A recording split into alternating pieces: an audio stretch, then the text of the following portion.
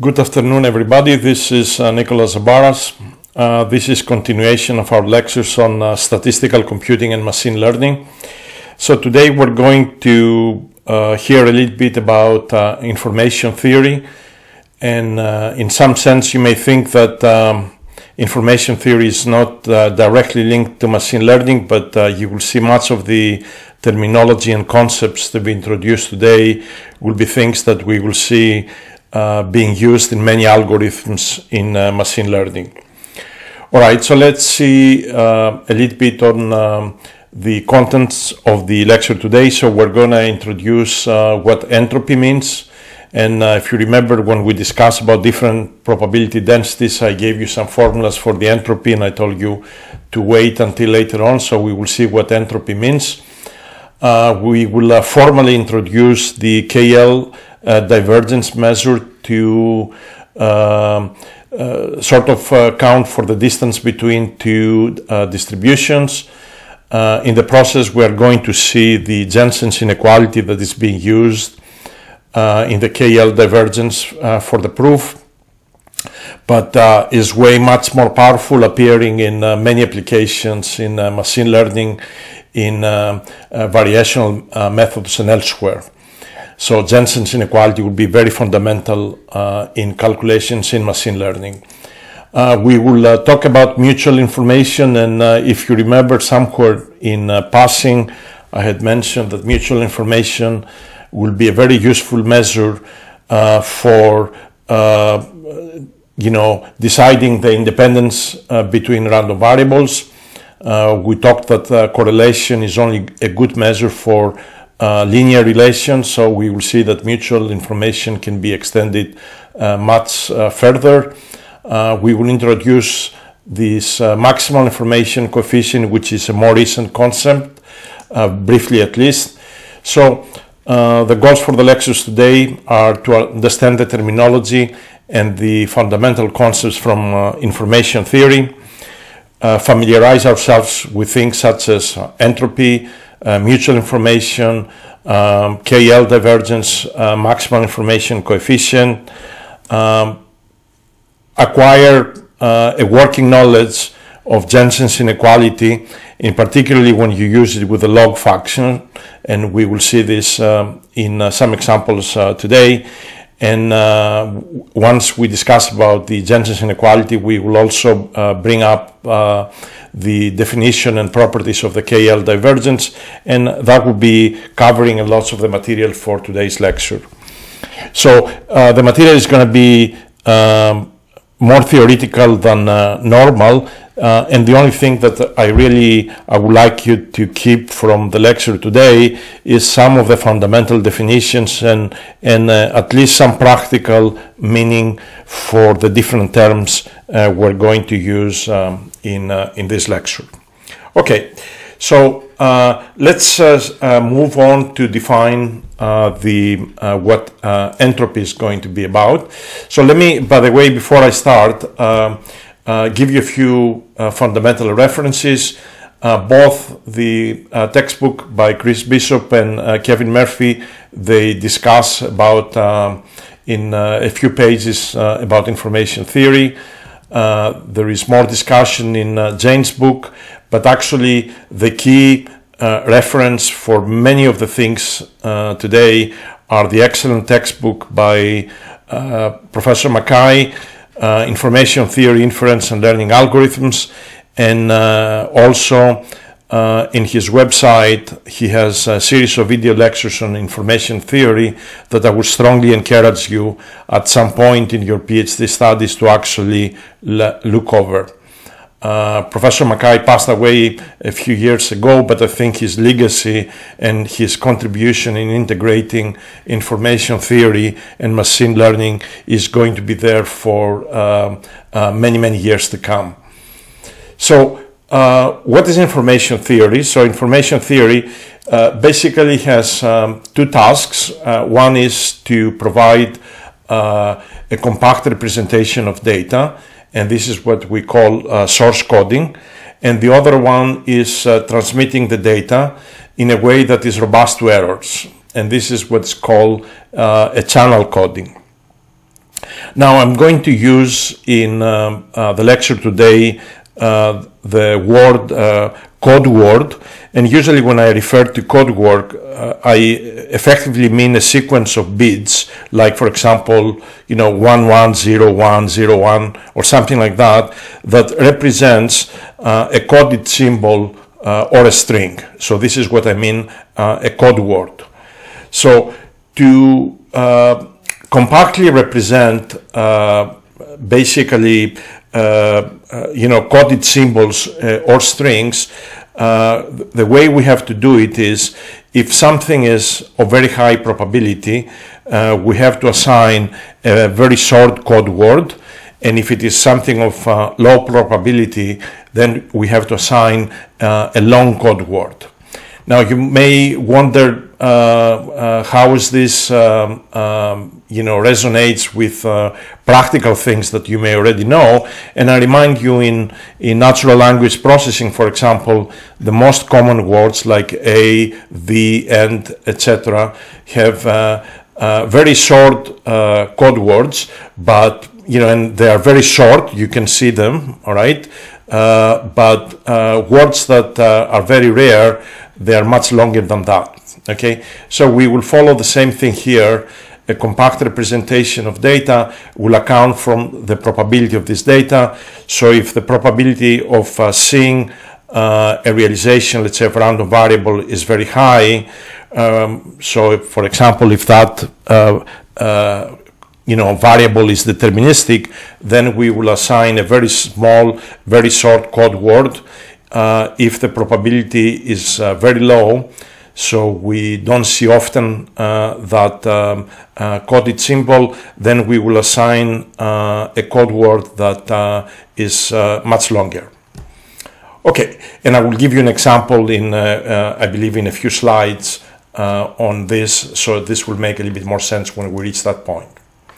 Okay, so in being able to decode messages that we send over channels, we need to know, we need to have a good probability model for what type of data and messages we anticipate to see coming to the channel. And so we need to know the probability of these messages that people send to the channel. And so we will see this coming up in our calculations. That will be very elementary. So let me start with some, let's say that we're sending to the channel some discrete random variable x. And the question that we want to ask is, when we learn the realization of some random variable x, how much information did that bring in? What was the degree of surprise learning this little x? Okay. And obviously, as I mentioned before, if we have an event that is highly probable, then we are learning very little, right? But if it is something less probable, we are learning a lot. So, so that's one thing that somehow we want to account when we bring sort of a measure for the type of information, the amount of information we learn when a realization of new random variable is coming in the picture. Okay. Now, something else that we may want to account has to do with events that they are independent. And you remember, if we already defined in probability what it means for x and y to be independent, and also we introduced the concept of events being uncorrelated.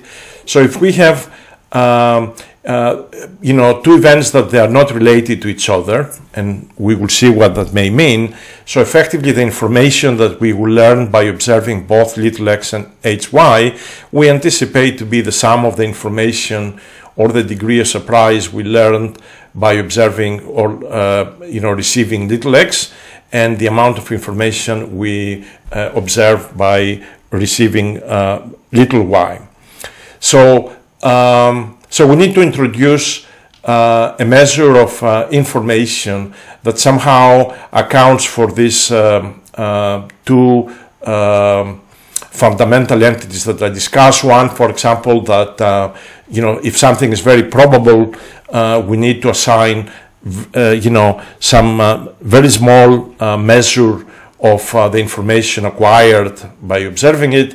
And then we need to account for the fact that if you observe X and Y, that they are unrelated, then the information gain sort of makes sense to be the sum of the H of X and H of Y.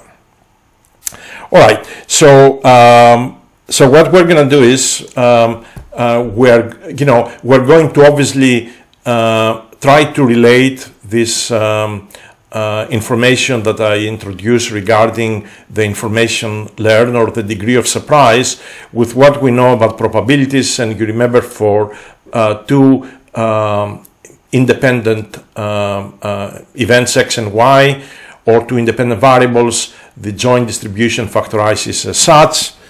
And so this maybe can relate very nicely with this second statement about information gained from two unrelated events, but also this can be related with the fact that we want to assign to highly probable events a very small measure H of the information acquired by observing X. So what will be a good measure of H based on this? And so the measure would be minus the log of the probability P of X. So observing the realization X of the random variable, the degree of surprise, the knowledge, the information gained, we represent it as minus log of P of X, where P of X is the probability of X, and we use in the log scale 2, so that the units that coming out of this H of X are in what is called bits. All right, so the units that we use for what I can now call entropy is in units of bits. All right, now you remember that X is a random variable, and what we're really interested is not just the information that we gain if we observe X, but we're more interested in the information that we obtain in average. So effectively what we want to compute is we want to compute an average of little h of x, which I call here capital H of x, and this is literally what we define as being the entropy of the random variable x. So this is the information gained in average, all right, when we transmit this random variable x. So in average, this is the information that we gain. Now again, you can look on this definition for little h of x, and you can see that all of the things that I mentioned before are taken care of. So for example, I mentioned if we have two independent events, you expect h of x and y to be h of x plus h of y. So the independence of x and y in probability immediately implies that relation. And also we can see from this definition that if we're sending, if we have a random variable or an event that has very low probability, then h of x will provide a very high information content. So rare events, rare observations basically lead to high information content and thus to high entropy. Okay, let me give you a practical example for all of these things to make a little bit of sense. So I'm going to take example 1 first, and I'm going to take a discrete uniform random variable that takes 8 possible states. So the probability of every realization of this random variable is 1/8. So in my definition on the entropy of x, I have 8 states, each of them with probability 1/8. So when you do this calculation, it turns out that for this discrete uniform random variable, the entropy is 3 bits. Okay? Very easy. Now let me take a little bit a more complex example. We're going to take a discrete random variable that has 8 possible states that I call here A, B, C, D, E, F, G, H, and we assign to each of them different probabilities, as you can see. All right. Now, can you see before I do any calculation that the entropy in this case is going to be smaller than that for the uniform distribution? All right, so you can see that I don't, here the uniform distribution is uninformative, right? So every event comes with low probability, which is 1/8. But in this second example, some of the realizations of the random variable come with higher probability than others. So you anticipate that the entropy is going to be less than that for the uniform distribution. As a matter of fact, we will see, we will see a few slides from now that the uniform distribution in the context of discrete random variables has actually the maximum entropy. Okay, and we will prove it. So let me do a calculation for this particular random variable. So I have little x taking any of these states, and the corresponding p of x's that I gave you is given like that. And I am taking the code to represent each of the states the way that you see it here. And you can immediately see that something that is very rare, like, I'm observing H with probability 1/64, so it's a very rare event. You can see the code is longer, but something that has higher probability has a smaller code. In this case, I only need 1 digit, or in the case of B that comes with probability 1/4, I need 2 digits, and etc. So higher probability words come with lower codes, okay, and smaller probability rare words come with a much longer length of these code words. So let's calculate the entropy. All right, so I'm just using the definition, and so you plug in everything that you have. So for example, if I look at these states, E, F, G, H, they all come with probability 1/64. So I have 4 of them with probability 1/64, and similarly for everything else, you put all of this together and you get 2 bits. Now, since I have the length and the actual code words that I use for these states A, B, C, D to H, so let me calculate also the average length of these code words. And so, for A, that comes with probability 1/2, the length is 1. For B, the length is 2 with probability 1/4, etc. And this comes to be equal to 2 bits. And this will allow me, without much elaboration, because it will take us to another subject, to state Shannon's noiseless coding theorem back from 1948, that the entropy is a lower bound on the number of bits that we need to transmit the state of a random variable. So think of the entropy as the smaller number of bits that we need on average to represent a symbol. Okay, so it's the smaller number again of bits needed in average to represent a symbol. And as we see here with this proof, basically the average of the symbol code lengths, this is what we computed. Okay, so the entropy is a lower bound to the number of bits that we need to transmit the state of this random variable. Okay, all right, so let me, entropy is not a word that people use only in, in machine learning and information theory. Lots of people in statistical mechanics and thermodynamics, they are using entropy as well. Okay, so I'm not going to go to that subject because it's going to take us completely out of the focus of this lecture, but let me just briefly in one slide give you this definition. So let's say we have n identical objects. So think of this as being, n balls that we're going to place them in different bins. And in the bin 1, we're going to have n1 balls, in bin 2, n2, etc.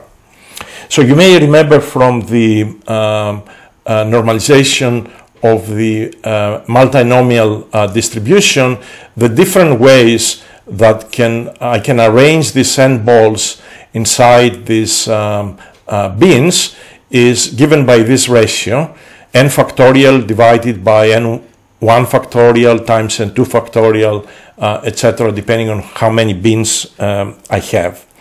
All right, so think for now, all right, so this is the multiplicities, how many different ways I can arrange these balls in the bins, but also think the particular way that I can order these balls in every bin are what I call microstates. I mean, in this particular case, obviously I have identical objects, right? But, if you are putting those balls, let's say on bin 1 in some order, the number of different ways to order them is n1 factorial in the first bin and 2 factorial in the second bin, etc. This is what people in statistical mechanics call microstates. Okay, so again, this ratio W gives you the multiplicity, the total number of different ways that you can arrange the n balls to these bins, where the number of balls in each I bin is ni. Obviously, the summation of ni is equal to capital N in this case. All right, so the way we can define the entropies using this multiplicity as follows, log of W divided by N. So if I take the logs of W, I get this nice expression. And I'm going to try to simplify it to show you that somehow I can get a similar expression to the generic definition we introduced from an information theoretic point of view. So what I'm going to do is I'm going to use Stirling's formula, and possibly a lot of you have not seen it because this comes again in thermodynamics and statistical mechanics. So let me just give you what Stirling's formula is. If n goes to infinity, the log of n factorial approximately is n times log of n minus n. I'm going to assume also that these ni's are big, so log of ni factorial is ni log of ni minus ni. So if you take these two approximations, when n and ni are basically big numbers, you plug them in this definition of entropy. And I believe the only else that you need to do is you also need to use in the simplification to derive the formula I'm going to give you. You have to use that the sum of ni is equal to capital N. And when you do all of the above, you basically get the following wonderful result, that h is minus the summation of ni over n log of ni over n. And you remember from the multinomial distribution, what is ni over n, right? Is the probability that a ball will actually be placed on the ith bin, okay? And that's what I call pi here. And I call this arrangement of these n balls to the different bins as being the macrostates. So think of this pi representing the probabilities for the macrostates, okay? I remind you, microstates was the different ways of arranging the balls in each bin, and these macrostates is the different ways of arranging the n balls, the different ways of placing them in the whatever number bins we have in our situation. But anyways, you can see at the bottom from the equation that this is precisely the same definition that we had before. So the entropy is minus p I log of pi summation for all possible values of pi's, and these pi's are the probabilities for these macrostates. Okay, so effectively we got from a completely different direction, we got the same answer, which is nice. Okay, so let me, I'm going to give you two examples of computing the entropy. And so here is, let me see, on the left, we have, this is a histogram of some distribution, and I compute the entropy. It comes to be 177. And that's a small number. And based on everything we have said, you should not be surprised that this distribution has a small number, because you notice it's very narrow, and it has a big peak, right? So if we make this peak to be almost zero, then we're going to get an entropy that is zero, right? Because this event here is going to become, is going to become deterministic. Now, if we take a distribution that is more spread around, you can see that the entropy increases, right? So we're going to an entropy that is 309. Okay, let me prove something that I stated with the words in passing. So we looked before, if you remember, for discrete distributions, and I think I had one of the examples that it was the uniform distribution, and I told you that the uniform distribution is going to come up. It came in the example, but in general, it is actually for a discrete set of distributions that have the same number of states. The uniform distribution is the one that has the maximum entropy. Okay, and you can actually prove it very nicely, and I'm not going to do all the algebra, but I'm going to highlight what the proof is going to look like. All right. So if you take the definition of the entropy for a discrete distribution, okay, we're going to try to maximize this. We just have to be a little bit careful when you maximize this with respect to P of xi, the probability of each state of this distribution. What actually we need to account for the fact is that this distribution is normalized. So we are going to maximize not just the entropy, but this augmented objective that with a Lagrange multiplier that includes this normalization constraint. So again, I have this objective for a discrete distribution with a fixed number of states, and we're going to try to prove that the uniform distribution is the one that maximizes this. So what you need to do is you need to take derivatives with respect to P of xi, and when you do that, if we assume that we have m possible states, it comes out immediately, right, that P of xi is equal to 1 over m. Try it, all right? Go home and take derivatives with respect to P of xi, and you will see that the answer is 1 over m. And not only that, you can actually see that this function here has a maximum, all right, by computing the second derivative that comes to be negative, so you can check that as well. So the maximum distribution, discrete distribution for m states, it turns out to be the uniform distribution P of xi equal 1 over m for every xi from I equal 1 to m. There is another way to prove this without doing this,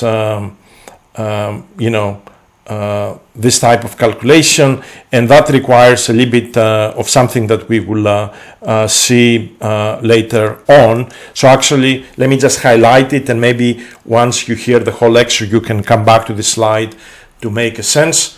So for any discrete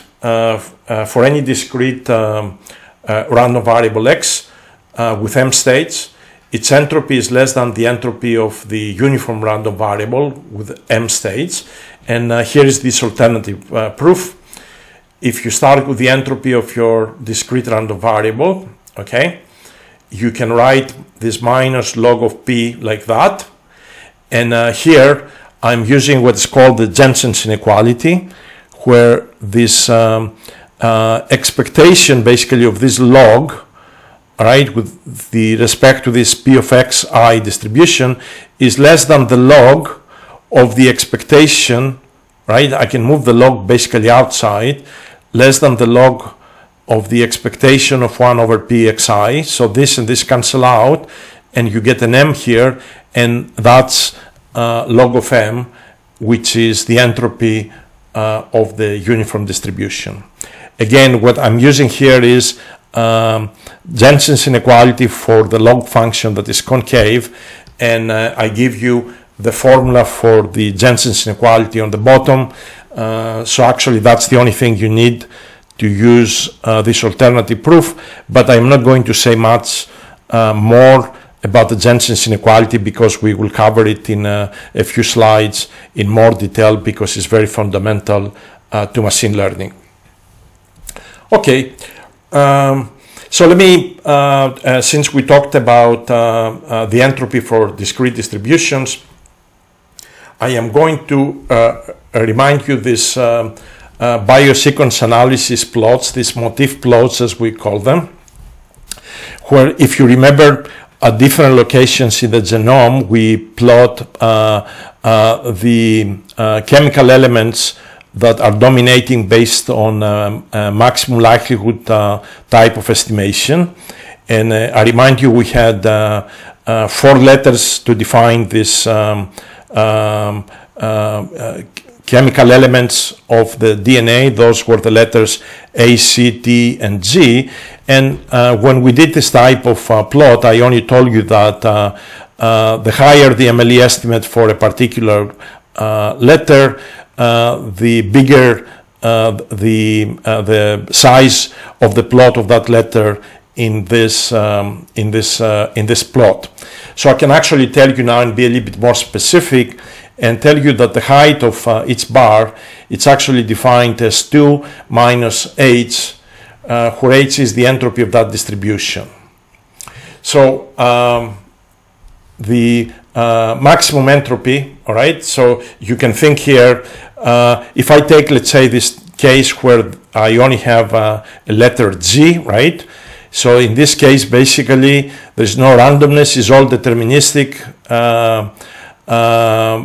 So in this case, the entropy is 0, and you can see the maximum size of this bar is actually equal to 2. Okay? So when the problem, you know, when the location gives me only one of the letters, the entropy is 0, and the size of the letter is equal to 2.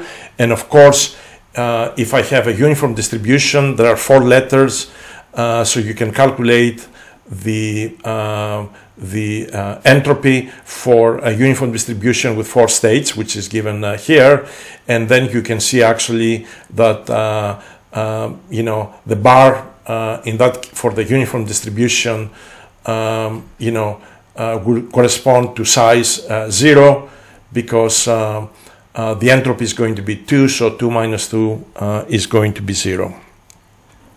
So again, this is how the specifics of how the size of these letters was done.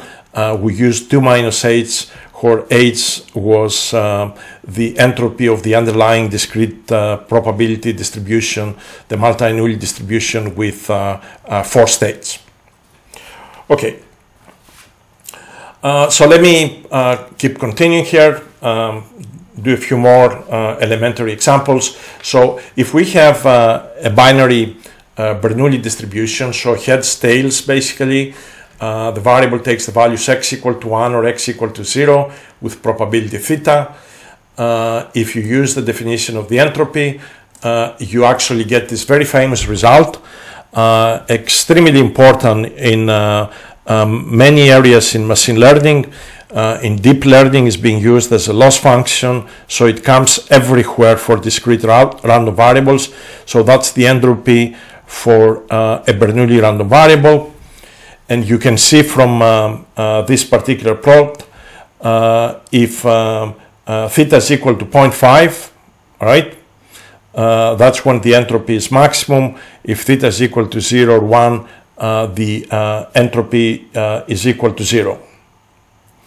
So when the distribution is uniform, as we expect, right, that's when when I can get heads or tails with the same probability, that's when the entropy of this distribution is the maximum. All right, so rather than doing more examples, let me just proceed and extend these ideas that we have seen to differential entropy. So up to now, all the formulas, you notice they involve summations over the states of discrete variables. You can actually extend this to continuous variables using the definition for discrete random variables. So if p of x is continuous, what you can do is you can binarize, if you like, x with bins of width delta and introduce p of xi times delta to be the probability on falling on this bin of size delta. So in principle, you can use the definition of the discrete random variable, where the probability here is counted as the probability on falling within its different bin, which is p of xi times delta. So when you use the entropy for this discrete now representation of the continuous random variable, you get a formula that looks like that. You forget about log of delta as delta goes to 0, because that log of delta goes to infinity. It basically reminds you that you need an infinite number of bits to describe a continuous random variable, so we're not going to account for that. And here, this p of xi delta log of pxi, as delta goes to 0 and becomes sort of dx, if you like, can be written down as an integral. And this is the formula that you get for what we call a differential entropy. Okay, so we can extend the ideas of discrete entropy to entropy of continuous random variable, and this is our nice formula. Now, the only thing, maybe it will surprise you when you do calculations, even for the Gaussian, unlike the discrete case, this entropy for continuous random variables can actually be negative. So when you see that, don't get in panic, this can happen. And if you want to do a little calculation of how entropies of random variables that relate through some transformation changes, here is a simple case when y is linear, has a linear dependence with x through that matrix, let's say A. So y and x here are vectors, and this is the law for change of probabilities from x to y. Okay, you can actually show, and I'm not going to go through all the algebra, is this equation that you see. You can immediately see that the entropy of y is the entropy of x plus the log of the determinant of this matrix A. And I remind you, when you use change of variables, right, you're going to, so p of x is going to be p of y times the absolute value of the determinant of A that I indicate here. Okay, let me highlight an extremely important problem.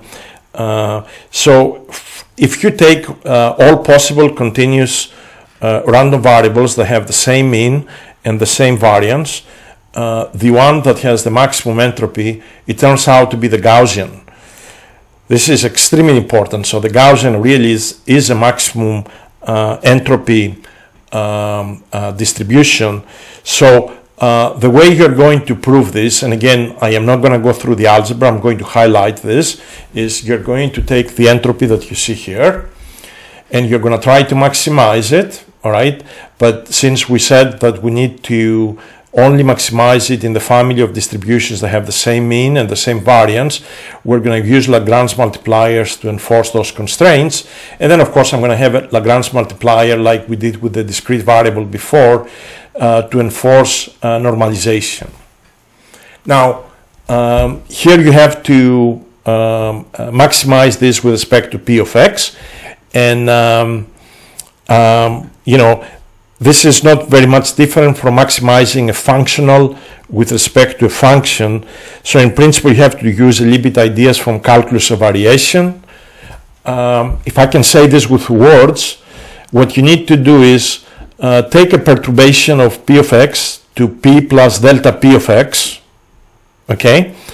Write the entropy for that perturbed p plus delta p, and then subtract it from the equation that you see written here, and take that first variation of the entropy and set it equal to 0. Effectively, take all the terms that are going to multiply that perturbation delta p to be equal to 0. So actually, when you do that, when you take the first variation of this enhanced entropy functional, if you like, you're getting a delta H that looks like this, where delta P is this perturbation on the density P of X. And if you put all the terms together for delta P, and please do so because it doesn't involve very much algebra. If you put all the terms in delta P together, they multiply this, you know, in log terms, right? They multiply, you can see here you have delta P times log of P, right? And then here you have delta P times minus 1, and here delta P times lambda 1. So if you put all of this equal to 0, you get this nice P of X that looks in this form, okay? And the only thing you need to do now, because we have not optimized this enhanced functional with respect to lambda 1, lambda 2, lambda 3, so you need to enforce these three constraints. And when you do that, you will immediately evaluate what lambda 1, lambda 2, lambda 3 are going to be. And when you normalize that P of X that comes out of it, you do get the Gaussian. Okay? So the Gaussian is the, from all the distributions that have the same mean and the same variance, the Gaussian is the one that maximizes entropy. That's again an amazing result, okay? And literally, I think what I describe is what you need to do the derivation. There is not much more than that. You should take the first variation, set it equal to 0. And I believe, you know, to compute this first variation, you may have to, because you have a log of p plus delta p, you may have to use some approximation formulas. And I can only guess that maybe, you know, the log of p plus delta p, you can write it as the log of p plus the log of 1 plus delta p over p, and log of 1 plus something small is equal to that something small, right? So that way you get the linear parts in delta p. So you may have to do, I think, one approximation like that, but you will see it immediately that you get this variation, set it equal to 0, get this form, enforce the constraints, and there is the Gaussian. So if you want me, I'll give you the formulas for the entropy of the Gaussian because they need to be handy to use in the calculations. So for the simple univariate case, the answer is what you see here. And I mentioned before, the entropy can come to be negative, and indeed if the variance is less than 1 over 2p e, the entropy of the Gaussian is negative. I also give you the formula for a d-dimensional multivariate Gaussian. So this is the determinant of the covariance. D is the dimensionality of this multivariate Gaussian. Okay?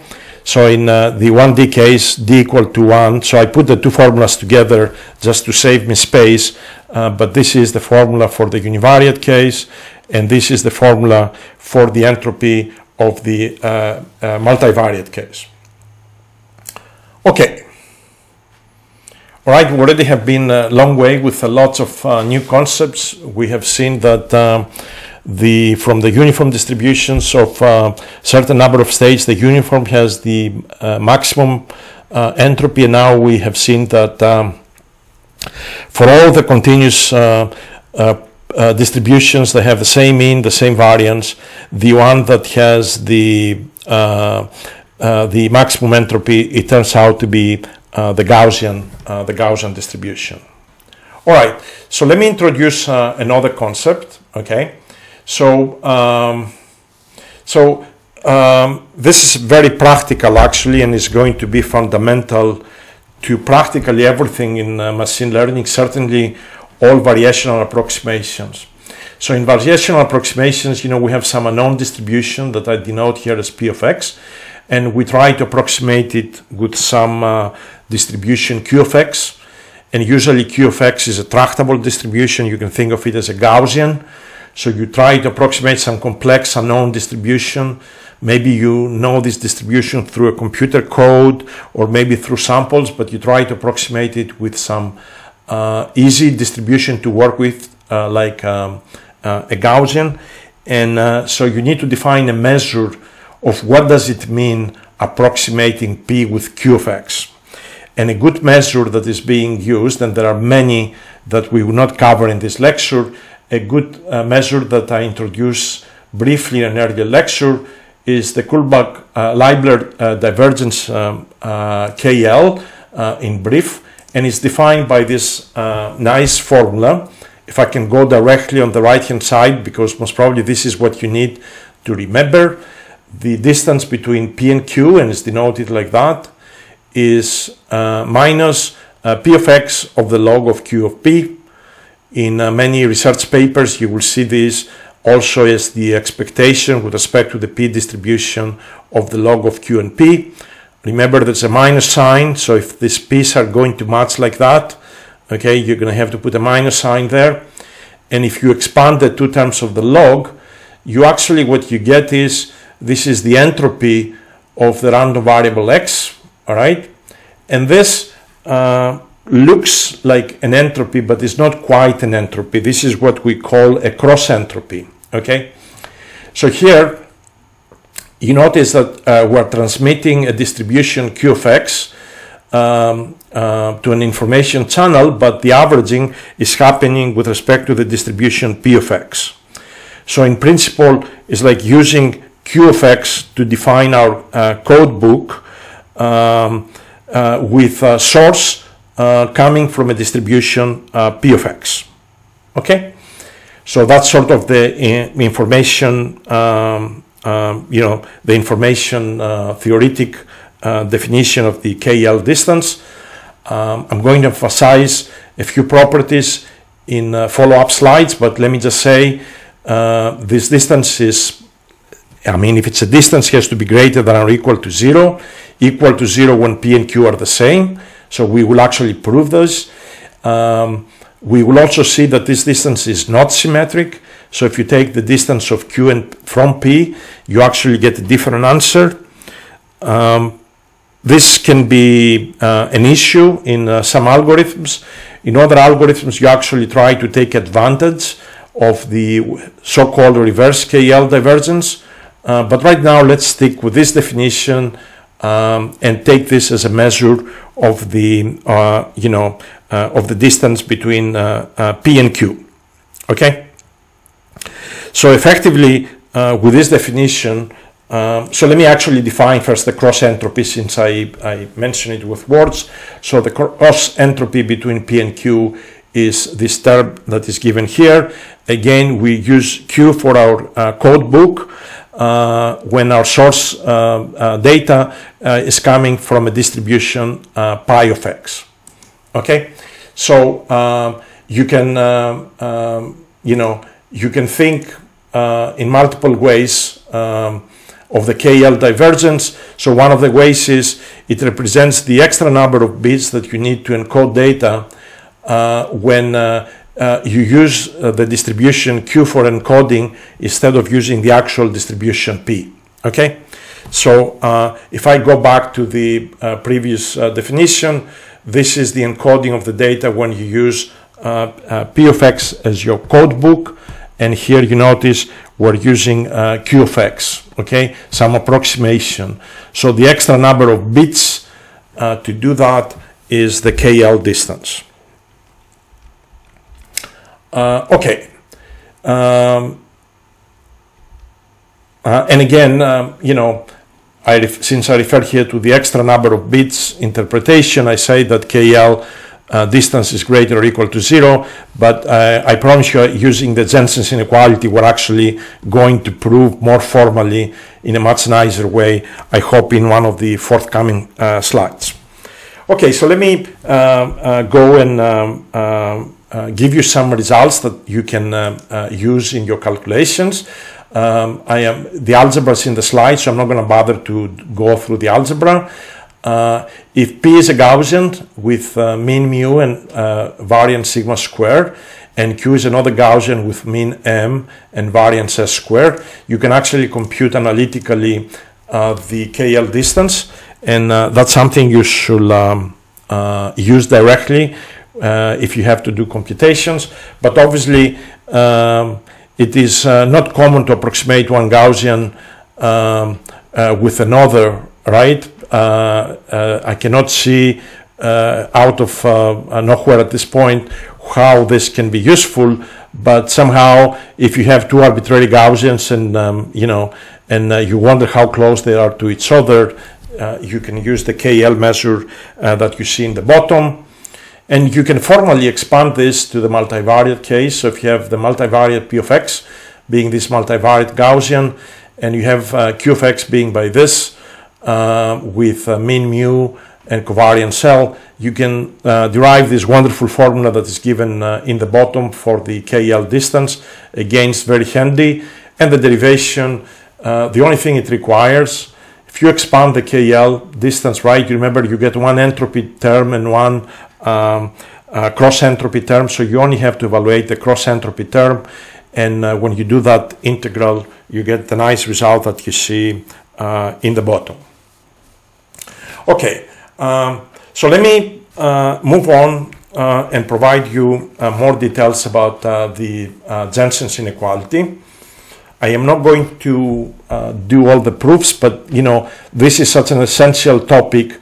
You certainly need to understand what it is, for what type of functions you can use it, and certainly how you can use it for the log function that is concave. Okay, so let me start with a nice schematic first, right? So this is a convex function, all right?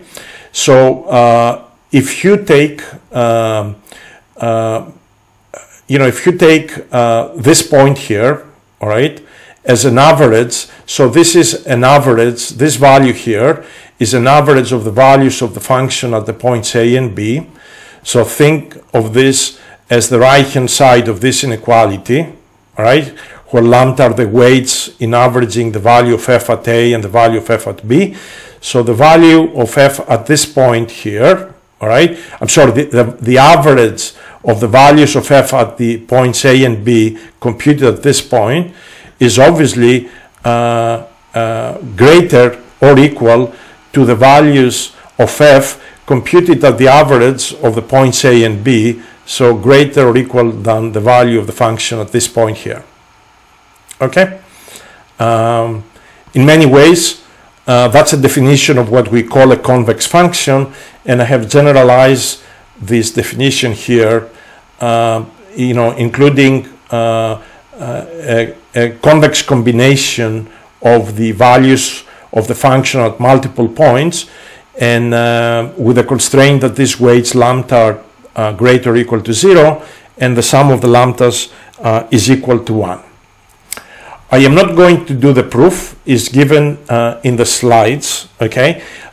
So let me, I highlighted that for a convex function, this is sort of, to me, an equivalent statement of the convexity, but if you want to prove this for simple functions, okay, what you need to do, and it's given in the slides, you can prove two different things.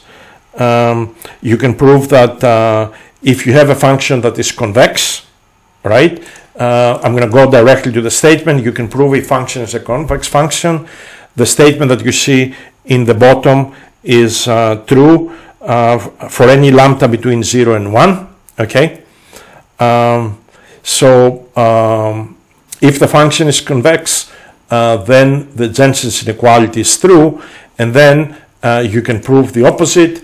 if the Jensen's inequality is true, you can actually prove that the function is convex, and the convexity here is written in terms of a statement that relates the derivatives at 2 points A and B, where, you know, A is to the left of B.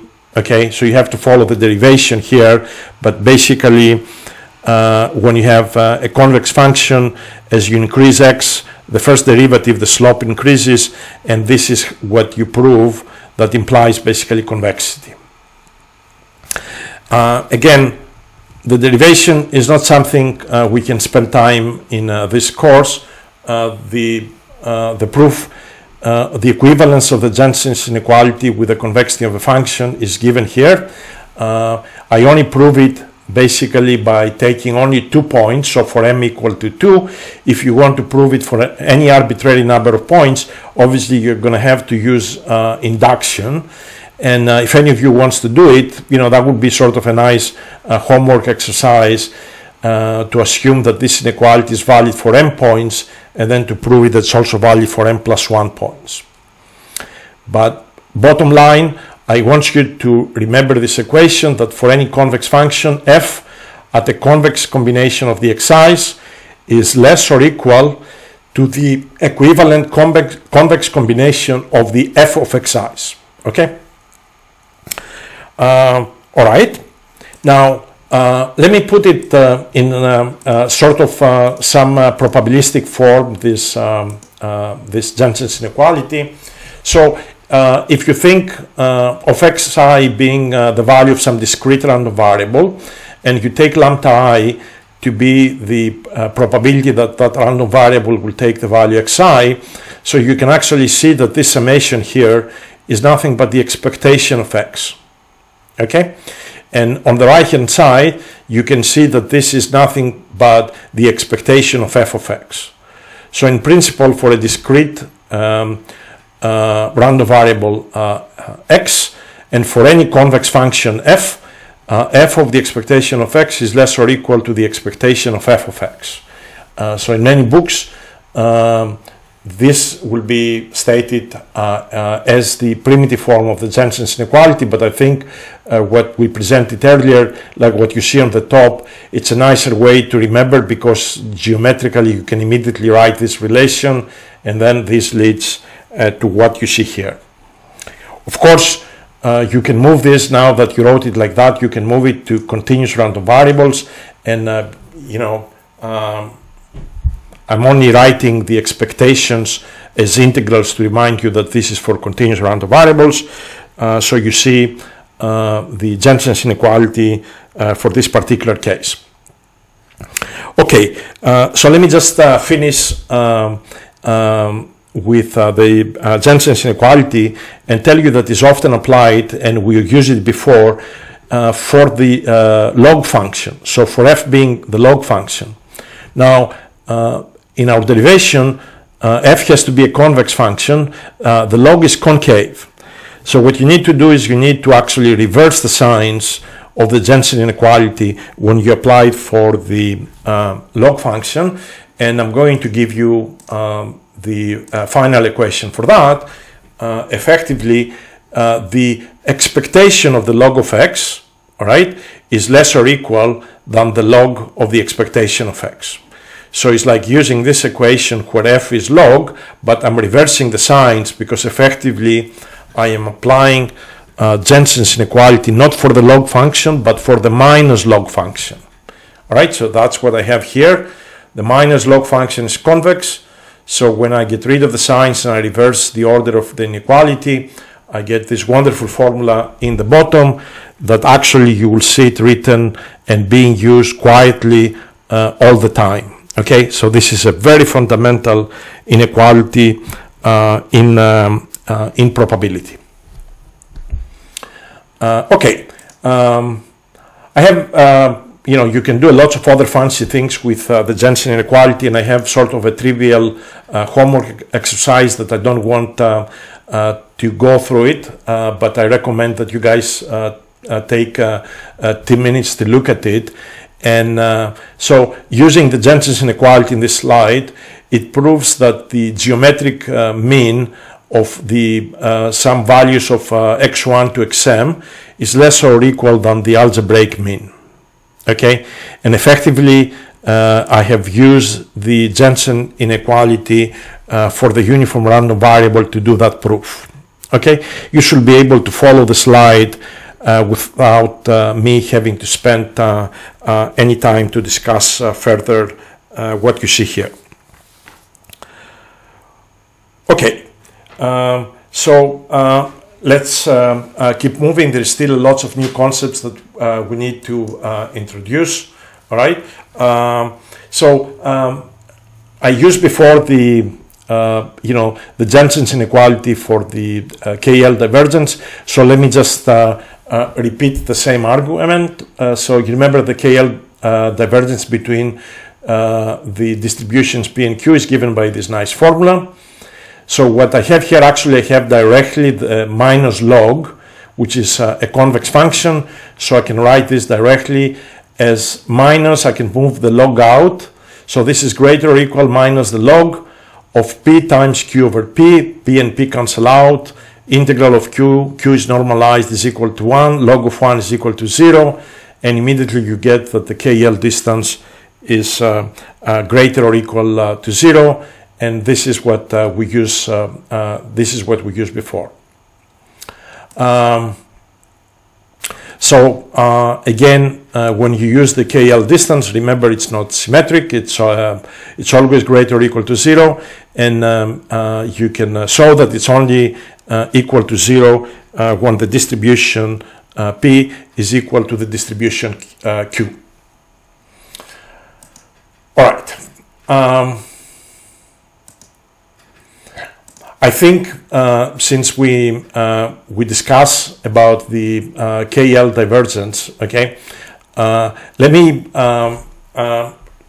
try to give sort of an alternative proof of something that I stated earlier for the discrete distribution. Do you remember that I had mentioned that if you take a set of discrete random variables that have the same number of states, and I indicate here the number of states with this calligraphic number here. So this can be 5 states or 50 states, right? So this calligraphic is the number of states. I think I used the symbol M before in the earlier slides. So you remember I mentioned that the entropy of the uniform distribution is log of the number of states, okay? And we stated that the entropy of any other discrete random variable with the same number of states is has an entropy that is less or equal to the entropy of the uniform random variable. So actually, let me just prove this to get a sense of how strong this KL, how useful this KL distance is. So let's take any discrete random variable with some distribution P of x, and let's compute its distance from the uniform random variable with the same number of states. Okay? If you use the definition of the KL distance, okay, you get here minus the entropy of P, all right? This is what I indicate here. And then the first term is minus P times log of U, all right? Remember, the density of the uniform random variable is 1 over the number of states. So this can come out of the summation, and the sum of P of x for all x will give you 1. So what you get is you get log of the number of states minus h of x, and because that's a KL distance, this has to be greater or equal to 0. So immediately you can see that the uniform random variable with a given number of states has the maximum entropy than any other discrete distribution with the same number of states. Okay? So again, this is the result that the fact that the KL distance between two distributions is a number that is greater or equal to 0. By the way, this result that you see here in statistics is also called the principle of insufficient reason, that argues in favor of using uniform distributions when there is no other reason to favor one distribution over another. So this goes with this philosophy of using a maximum entropy distribution, right? If you have no particular reason to use an informative prior, you have no knowledge that will lead you to one prior versus another, using the uniform distribution, which has a maximum net entropy, is basically going under what is called the principle of insufficient reason. All right, let me keep going a little bit with the KL divergence and give you another property that you will actually see down as a statement for maximum likelihood estimation of distributions. Okay, let me explain what exactly I mean here. All right, so suppose we have some data that are sampled from some distribution P of x, right? And we are trying to approximate this distribution with some tractable distribution Q of x that has some parameters theta. So think, you know, that this distribution Q is a Gaussian, and theta is the mean and the variance. Okay, so usually since we're going to approximate P of x with Q of x given theta, given our samples, effectively what we can do is we can compute the parameters theta by maximizing the likelihood that the distribution Q interprets this particular data set x1 to x capital N. All right, that's the maximum likelihood estimator for theta using this distribution Q of x. Now, let me use the KL distance between P and Q. All right, so I'm going to use the KL distance between P and Q, and you notice here this integral is sort of the expectation of the log of Q over P under the distribution P.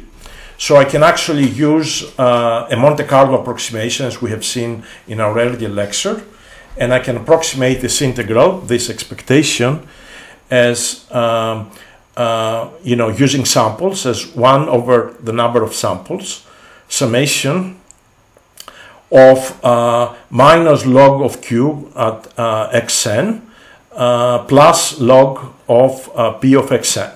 All right, so I'm approximating again the expectation of the log of Q over P under the distribution P using samples.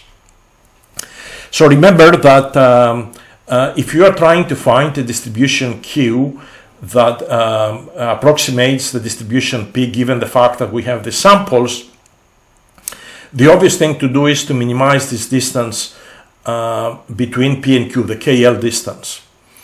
And the minimization of this distance, if you look at the right hand side, the only place where parameters of the distribution Q come is the first term. And there is a minus sign here. So effectively, minimizing the distance between P and Q to compute the parameters theta is the same as maximizing the likelihood of the data xn under the distribution Q. So effectively, now we can see a way to write maximum likelihood estimation as a KL minimization problem. And a lot of times in research papers, you will see people writing, maximum likelihood statements using KL distances, and other times writing KL distances using maximum likelihood estimates. So in one case, we minimize this distance. In the other case, we maximize the log likelihood, right? Because there is a minus here in front of this. Okay. Don't really want to say much more, but now you can see that there is a direct connection between the KL distance and the maximum likelihood estimator. And by the way, before I mentioned that I use a Monte Carlo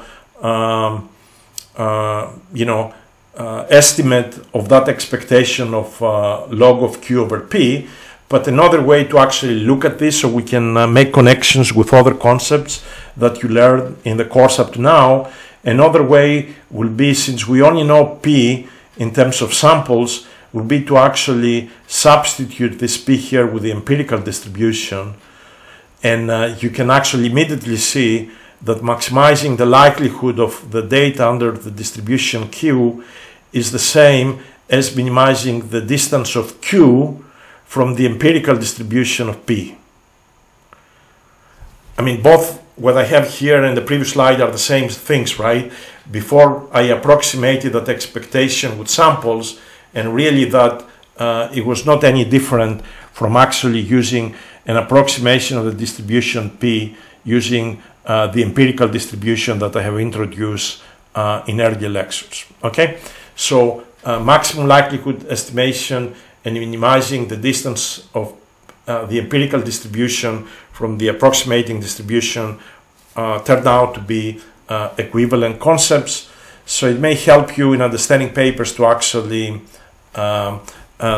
be sure that you understand the equivalence of these two statements. Okay, let me keep moving, and I'm going to introduce now what is called a conditional entropy. So a conditional entropy is given by the formula that you see on the left hand side here.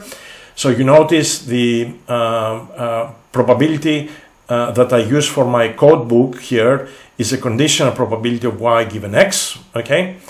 And the average is done with a joint distribution of y and x. I emphasize in the definition here. So the data that they're coming are data in x and y that follow this distribution, the joint distribution of x and y. And if you want an equivalent definition of this, you can actually see this conditional entropy as the average under the distribution p of x of this conditional entropy where the random variable x has been fixed to a little x. Maybe this can make a little bit more sense. And of course, you may ask me, what is this conditional density? You use exactly the definition of the entropy, all right, where your data are coming from the distribution p of y given little x, and the code book also involves the probability of y given your little x, okay? So if you take this conditional entropy and you average it over all x's coming from p of x, you get this conditional entropy. How do you go from this to that? The only thing you have to do is you write this joint as p of x times p of y given x, all right? And then immediately you will see that the formula to the right is coming in front of you. So the idea here is this distribution represents the average information to specify the random variable y if we already know the value of x, okay? So this is for particular value of x, this conditional entropy here, and if we average of this, then we get this conditional of capital Y given capital X. So if if I use this product rule for the joint distribution, okay, I can write the joint entropy of x and y. All right, I can write the joint entropy of x and y as the conditional entropy plus h of x. So what you need to do is go here on the definition, and when you have the conditional, write this as the ratio of the joint PDF divided by p of x, and then immediately you will actually come up with this nice formula. And here again, this is the entropy of the two variables x and y together, and h of x is the differential entropy of x. Now, you may be confused now, what exactly is the conditional entropy of h of y given x, right? And so let me do one example for discrete variables, and I'm going to highlight it, okay? So I'm going to take the conditional entropy exactly as we defined it in the earlier slide, but now for a discrete random variables x and y. And I'm going to ask myself, what if this conditional entropy is 0, what does it mean? Okay, so I'm going to set this equal to 0, all right, and I'm going to ask, what exactly does it mean? And can you see how I'm getting this definition here? You remember here I have the joint, so I can write the joint as the condition of y given x times p of x, okay? And I put the minus sign inside. So immediately here you can see an entropy term for y given x. So this is greater or equal to 0 for discrete random variables, okay? So I have something that is positive, multiply with a probability that is positive, and the answer has to be equal to 0. And you say, when actually this, I have summation, of course, for all possible values of xj and yj, all right, this is the double summation, but you can ask if this is a positive number multiplied with probabilities, when this can be equal to 0. And the only way that this can be equal to 0 will be the following. Let's take a location where this probability xj is not 0. All right? So then effectively, if this is non-zero, this parenthesis has to be equal to 0. All right? So this conditional times the log of this conditional has to be 0. So remember here, right, that this conditional is a normalized distribution. All right? So if it is, you know, this formula tells you either this is 0, all right, or it tells you the log is equal to 0. So either the probability of some terms here are 0, or the probabilities here are equal to 1, right? And don't forget to have a summation over all i's and j's. But if I take a location and I look at a particular location where xj is not equal to 0, the only way for that to happen is if there is only one yi where this conditional is equal to 1, with all the other conditional values of p of yi given xj being exactly equal to 0. And if you look at this equation, p of y given xj equal to 1 means that the relation between x and y, xj and yi is deterministic, which means, you know, that if I know x, I know exactly what y is. Y is a function of x. So here is the intuition, and maybe this whole derivation and all of this noise going fast presenting the slide don't mean anything, but what you can get out of this is if this conditional entropy is equal to 0, effectively that implies that y is a function of x for a discrete random variable. Okay, so effectively knowing x, all right, makes y a deterministic entity, fully defined, and if it's a deterministic entity, it has 0 entropy. Okay, that's what the meaning is of this conditional entropy.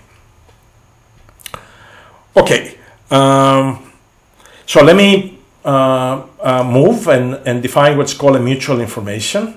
Okay, so I had mentioned in the past, right, that you know, one measure of independence is, and from the definition of densities, is if the joint density of x and y is equal to p of x times p of y. That's a good measure of independence. So now I can formally write this in terms of the KL divergence between p of x comma y and the product p of x and p of y. So you know how independent these random variables x and y are is this KL distance. And I call this the mutual information. So that's my mutual information between x and y. It's a number greater or equal to 0. And you remember from the properties of the KL divergence, this mutual information is 0 when p of x comma y is equal to p of x times P of y, which means if x and y are independent, and similarly if x and y are independent, the mutual information is equal to 0. All right, so this is a very nice measure of independence for two random variables using the KL distance between them, and we call that the mutual information between x and y. Okay, I can do a little bit of algebra, and so using the definition of the mutual information, I can take this P of x and put it in the denominator, and I can combine with a joint PDF and put the conditional here of P of y given x, and actually you can immediately see the conditional entropy coming from these two terms, and effectively x will be integrated out when I multiplied it with log of P of y. So the mutual information turns out to be the entropy of y minus the entropy of y given x. And actually, you know, easily you can put some interpretation here, right? I mean, I'm looking at here and it says the mutual information is the entropy of y, all right? So it is the degree of information I get when I receive y minus the information I receive y when I know what x is, okay? Now, you can immediately see if you know, knowing x provides 0 information about y, this whole calculation is going to give you 0, but formally now you can see that I can define it in terms of the entropy of y minus the conditional entropy of y given x, okay? And I have written this formula in the bottom, writing this both using the entropy of x and this conditional density and the entropy of y and that conditional entropy. I can give you those things schematically as well. This is, I believe, a schematic from Bishop's book, okay? So you can actually see the mutual information being h of x, right, that you see with this circle, minus the conditional entropy of x given y, and the same way when I use y instead of x. And because this mutual information is a KL distance, right, it's greater or equal to 0, you can actually show immediately that the entropy of x is greater or equal than the conditional entropy of x given y, right? And if you think about it, the anticipation here, if somehow you know y, you expect if y brings some information, the entropy for x will go down, okay? And so that's sort of a common sense statement. And let me just give you a Bayesian perspective, which I think is sort of very nice here. So think of x being, P of x being your prior distribution, right? And x given y being your posterior distribution. So think of y being some data, and you're looking at the posterior distribution of x given some data y, all right? So you expect the information about your unknowns x, all right? The uncertainty about those unknowns to go down if you provide data, and that's exactly what is the paradigm that the posterior will reduce the uncertainty that is contained in the prior model, okay? So again, you can think of this analog. If x follows some prior distribution and x given y is your posterior distribution, where y is your data. Okay, so we have been a long way, and I have a few more inequalities that are rather easy to prove. So I have a statement here that the joint entropy of x and y, it's less than the entropy of x plus the entropy of the y. I'm actually not going to do this derivation.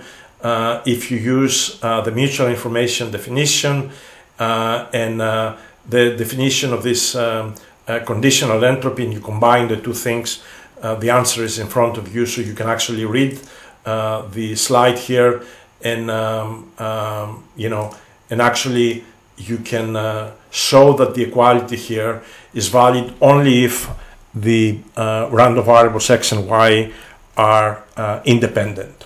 Okay, so treat this sort of as a homework exercise, and playing with the definitions of mutual information, conditional information, and the like. Okay, I have one example for two random variables that they are correlated. So you can see here they are following a Gaussian distribution, and I remind you, if you look at the covariance matrix, rho is what I call earlier in another lecture the correlation coefficient. You remember the correlation coefficient was the covariance between x and y divided by by basically the standard deviation of x times the standard deviation of y. So in this case the two standard deviations are the same. So if I divide this element by sigma square, rho is the correlation coefficient. So if you, I'm not going to do the algebra, it's a worth homework to do. It introduces a value, and you don't have to do any algebra. You can use the formulas for the entropy of a Gaussian. So if you use the entropies for x and y, I mean x and y, the marginals basically follow a Gaussian distribution of their own, all right? And if you also compute the entropy of the joint distribution of x and y, and you go and you compute the mutual information, comes to be given by this nice formula that you see there. And I want you to, you remember the mutual information, you know, we put a meaning to it, right, as an indicator of independence between random variables. So let's check it out for this example. If the correlation coefficient is 0, all right, and in this case you can see the two random variables will be independent. If rho is equal to 0, you get log of 1 here. So the mutual information comes to be equal to 0. And if the relation between x and y is linear with plus minus slope, you can immediately see that when rho is equal to 1, this blows up and the mutual information goes to infinity. So in this case, the mutual information is a measure of the dependence, the linearity basically between x and y, but obviously the way that I want to advertise the use of the mutual information, that is extremely important, not only for linear relations but also for nonlinear relations between x and y. All right, so I'm going to finish with a new concept that has been around for a few years and is receiving a lot of attention, and this is what is called a point-wise mutual information. Okay, so this is similar to the mutual information that we defined before, but let's start rather than talking about the mutual information, which you remember it was the KL distance between the joint and the product of the marginals. Let me start with that minus log term that comes in the mutual information definition that we used before. Okay, so I'm going to use this and I'm going to call it as a point-wise mutual information, PMI, but I'm going to use it for events, not random variables. Okay, so you can think of this being used when x and y take particular values, right? Those are my events, and I'm going to call this the point-wise mutual information. And obviously, you know, if you average this with respect to the joint distribution, then you get what we had seen before for the mutual information. But right now, I'm only going to use this PMI, if you like, point-wise. Okay. So in some sense, similar to what we have seen for mutual information, this point-wise mutual information brings us the amount that we learn when we update from a prior to a posterior, right? This is what I discussed before, right? So that's a measure of the information gained when we go from a prior to the posterior. All right, so the question is, if this point-wise mutual information is used for events and we want to use it for continuous random variables, the only way we can do this is if we discretize continuous random variables, and that will require to binarize, right, to split the domains of x and y in bins, all right, and somehow extend this definition of PMI over all possible values x and y that can vary in the different locations in the different bins of my discretization. All right, so let me, by the way, this binarization of continuous random variables, of course, is something that we use to do density estimation. So you can actually compute the mutual information that I will discuss at the same time as computing the density of many random variables, but you don't have to do the two things together. You can actually separate them and use different algorithms. So let me assume the following, okay, just to simplify the notation. So we have two random variables x and y. So what I'm going to do is I am going to describe some discretization of the domain of x and y that I'm going to denote with this calligraphic letter G, okay? So this is a grid that has size x and size y in each random variable, all right? So I'm binarizing basically my x and y variables using this grid, okay? And so the size of the grid is x times y, all right? X times y. So maybe you split the x direction in 3 bins, the y direction 5, so x times y is 15. And I'm looking at its point-wise mutual information, and I'm going to try to compute this maximum of this discrete point-wise mutual information measures that I introduced before, and I'm going to normalize them by the log of the mean between x and y. Okay, so this is sort of a normalization.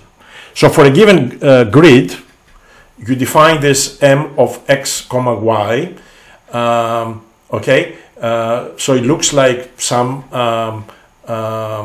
information coefficient. Okay, and it is for a given grid. And of course, when you discretize two random variables x and y, you can have many different discretizations. So actually, we're going to play with all possible discretizations that have a number of bins less than a certain size. And from all of these measures m, we're going to compute the maximum. And this is what's called the maximal information coefficient. Okay? In some sense, this capital B that you see there is related also to the number of samples that you use when you compute, when you do density estimation, and when you check the references that are listed in the slides, they give you a measure that relates the two quantities. But for us right now, again, we binarize the variability of x and y, right, with some grid. We can have multiple grids up to some given product of x times y. And we compute this coefficient m, and the maximum of these coefficients is what's called the maximal information coefficient. And this is what is advocated in very recent papers, including this recent paper published in Science, as being the right way to compute associations between many random variables in high dimensions. Okay, so this is the maximal information coefficient. Okay, so let me go directly and give you some example. Here we have a data set that indicates, social, economic, and other indicators from the World Health Organization. This is published in the original science paper that is listed here. And the plot on the left shows me the correlation coefficient versus this maximum information coefficient. This is MIC score. And these are all the data sets that you see. And if I remember, there was more than 60,000 pairs that are listed on this diagram on the plot. And then the paper provided a lot of plots of how individual variables vary with other variables in this data set of 357 variables. So let's examine a few relations between these variables by referring to this plot of the correlation coefficient and the maximum information coefficient score in the horizontal axis. All right, so what I'm going to do is I'm going to take first, let's take this point C here, all right? So this point C, you notice this area here has both a low correlation coefficient and a low MIC score, all right? And if you actually see how those data points, if you plot different variables together, you can see actually that there is no really relation between those two variables, okay? So you can see the data are all over the place. There is no really identifiable relation corresponding to this domain C.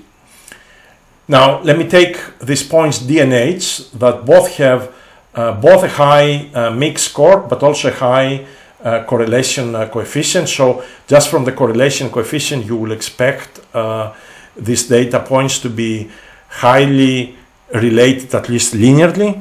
And this is exactly what we see for, let's say, if we look at the data set and we look at two variables for this point D, you can see the relation is linear, and in some way for H, the relation is linear as well. But then if you go to another extreme and you take, let's say, these points F, G, E, these points have very small correlation coefficient. So you may say, well, you know what, there is no correlation there, all right, very small correlation, but they have a very high MIC score. So when you plot variables and you look at the densities and how these points vary, let's say for F or G, you notice these variables are highly correlated, but their relation is nonlinear. So this maximal information coefficient is capable of capturing nonlinear dependencies between variables and data in the way that the correlation coefficient is not capable in doing. Again, the correlation coefficient, it is a measure of linear correlations. What you hear now, this maximal information coefficient, is something that you can use for any sort of relations, right? It can be linear relations, but it can be also highly nonlinear relations. All right, so lots of concepts today from information theory.